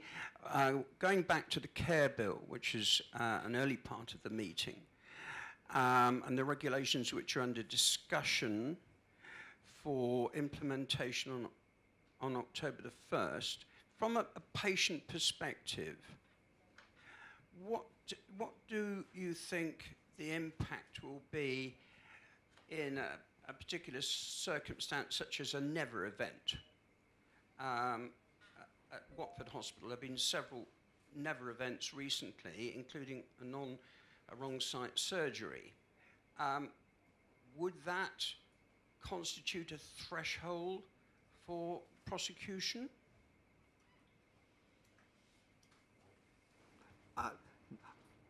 It would depend on the circumstances. I think that's the first thing to say. In general, no, but we certainly always look at never events, and we use them as one of our assessments of the past safety of a trust over the previous 12 months. But we're also looking at a whole range of things about safety. Was it safe in the past? Is it safe now? Is it likely to be safe in the future? Which, for example, we can look at by have they got an open learning culture? Are they being encouraged to report incidents, minor incidents as well as major incidents? So that will be one factor. Clearly, if there had been a number of never events and they had all been occurring in the same part of the hospital, so supposing it's not just within surgery, which is where most never events occur, but it's within one branch of surgery, we would look very carefully at that and want to look at the governance of that. Are they using the WHO surgical checklist properly? And so we would look at a whole range of different factors before making up our minds. But if we feel that there has certainly been willful negligence and neglect, then we could take action. I'll just add to that. Mike's absolutely right. So one of the regulations is called safe care and treatment, and that is where it would apply. But also remember, the duty of candour is about the reporting of those openly and honestly, and that will be subject to a regulation. And although it's not in this report, but we flagged it separately, there's a separate set of responsibilities for how we work with the Health and Safety Executive, which also pick up on the issues about safety. So I think your question prompts me to think that we need to be really clear in our guidance about how we see that applying. Never events by definition are never events, but never events do happen, and the issue isn't do they happen, it's what happens when they happen and how does somebody respond to them, I think is the key issue. And that's why I think Mike's answer was about they won't apply in all circumstances, but there may be some where people are willful, where they will apply. And I made a distinction earlier about civil and criminal prosecutions. A regulation around safe care and treatment is potentially a criminal prosecution. Thank you, and very briefly, if I may, a question about pharmacies.